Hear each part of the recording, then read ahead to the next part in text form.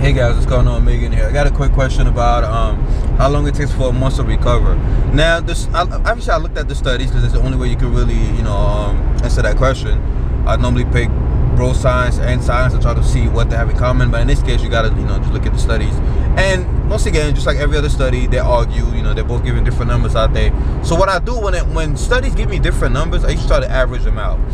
Studies go as low as, now remember guys, recovery as opposed, I'm referring protein synthesis, building muscle. How long does it take for a muscle to grow? After a workout, right? It repairs to protein synthesis. As long as protein synthesis is higher than protein breakdown, you have gains. Make it simple. So protein synthesis, the real question is, how long does it take place after you train and start eating and things like that? Studies say it goes from as low as, I looked at like so many freaking studies on protein synthesis post-workout. It's as low as 24 hours, right? Depending on how long you've been training. I hope you also know that the longer you've been training, the faster the muscle recovers. Beginners could have protein synthesis up for like 3 days, sometimes 4 days. Experienced lifters, that's why I tell people, the more experienced you are, the more frequently you want to train. Experienced lifters, people that have been training for over a year, over 2 years, you put synthesis anywhere from 24 hours to 72 hours max. So here are your two numbers. As low as 24 hours and your muscle is done recovering after your workout, right? Just because you saw it doesn't mean it's not done recovering. And as high as 72 hours. These are the two parameters.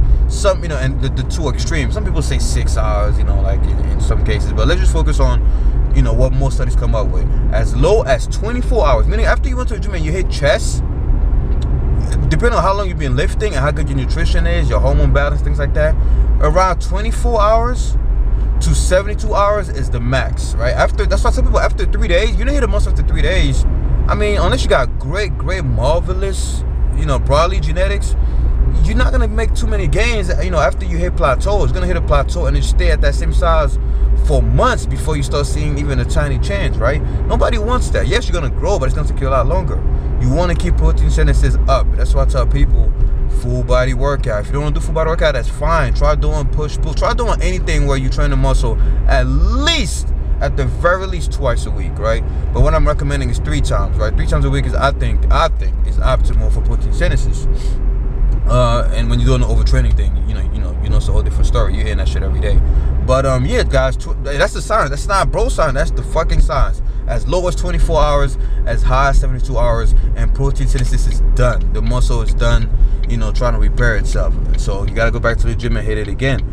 Doesn't mean you gotta kill it every time, but just stimulate protein synthesis. It takes like 3 to 6 sets to stimulate protein synthesis, guys. So you don't have to do, I'm not saying you should only do 3 to 6 sets, but I'm telling you, just in case you feel like you want to go to the gym and just kickstart protein synthesis, 3 to 6 sets, as long as you're doing it good and, with a decent amount of weight.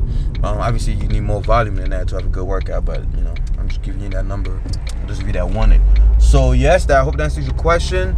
What else? And it makes sense, guys. The muscle has to recover fast. Now your nervous system might take longer, right? But that's a whole different video. But the reason why the muscles recover so fast is because, guys, muscles recover for one reason. I say that over and over again: adaptation, to adapt and survive. And if it takes you more than a week to adapt and survive, the organism is gonna fucking die, right? If you were a caveman and your muscles had to grow to support the workload or whatever, the hunting you were doing, your muscles can't wait a week. I don't believe in splits. It depends. Oh, guys, that's a whole different video. But guys, you can't hit a muscle. The body grows because you use that muscle a lot of time. You give it a lot of load, and it feels like it needs to grow for your survival. So your body makes it grow. Your body doesn't like changing. It likes staying at homeostasis. So if it's gonna change, it's because you need that muscle. You can't hit your chest once a week unless you've been lifting for a very fucking long time, like 8 years. You can hit your muscle once a week and you expect your body to make dramatic changes, and I'm talking about people that are not beginners. You're a beginner, your body's gonna generally hit a muscle once or twice a week, right? But if you lift it for a while, the stress it takes for your body to grow and adapt to the next level, you can't give that to your muscle once a week. Come on, like, just think about evolution, think about adaptation, right? A once a week stress, your body's gonna grow and recover just enough to handle a once a week stress, right? There's a lot of people that their chest grows, and they reach a stage where they just don't grow anymore, and they've been lifting for like 3 years, and they got like minimum changes. They're like, oh, let me just eat more, and nothing is happening. Your body has given you a chest you were hitting it once a week, so it gives you a chest that will be able to handle that stress once a week. That's it. Try to train it, even people that on steroids, IFBB pros, a lot of professional bodybuilders with the best genetics, Ronnie Coleman, Jay Cutler, Phil Heath with some of the best genetics, even testified over and over again, even with all the help they're on, when they had lagging body parts, they had to hit them more. Like Ronnie and Jay and Phil had to hit their backs twice a week. And they're enhanced, guys. They're on stuff.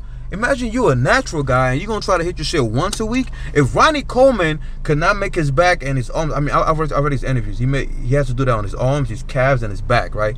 If Ronnie Coleman and Phil Heath could not get their backs to grow on once a week training with, you know what, how much more you a natural guy? Your body would not see a big change or a big reason to adapt if you only hit a muscle once a week. You gotta hit it frequently, right? And I give you the examples: gymnasts and their big ass arms, strongman competitors and their big ass traps, sprinters and their big ass quads. These are stuff that they use every fucking day. But anyway, if the whole 2-3 times a week thing is too much for you, fine, don't do it. If you're getting gains, if you like a great genetic motherfucker and you only gotta hit a muscle once a week and it still grows, that's fine, keep doing it. But if you're one of the people out there that's following those routines, you're just not getting gains from it, it's because once a week is simply not enough to make a muscle respond. And people that say that, oh, that's overtraining, they even on splits, you might as well quit because you're overtraining your shoulders and your triceps. When you have chest day, right, you're hitting shoulders and triceps. And when you're doing shoulder day, you're hitting shoulders and triceps again. And if you're doing arm day, you're hitting triceps. And if you're doing dips, you're hitting shoulders and triceps again. So both ways, people on splits are still hitting certain body parts more than twice a week, right? So you can't even say, oh, it's just overtraining, because people on splits are doing it anyway. So might as well find a good program where you can hit each muscle maximum every 3 days, right? Every 3 days, because after 3 days, studies have shown that protein synthesis is done. It's done. You're wasting your time. Train, wait, maximum 3 days to hit that muscle again. You don't have to do a full-blown workout again, but try to just hit it just enough to get the fire protein synthesis going. All right, hope this video helps somebody. Hey guys, what's going on? Megan here. Quick question I got. It's a really good question too. He said, Megan, make a video about the pump, and he said versus progressive overload, meaning what should you go for, progressive overload or the pump? And I'm pretty sure he asked that question because he knows that progressive overload is one of the key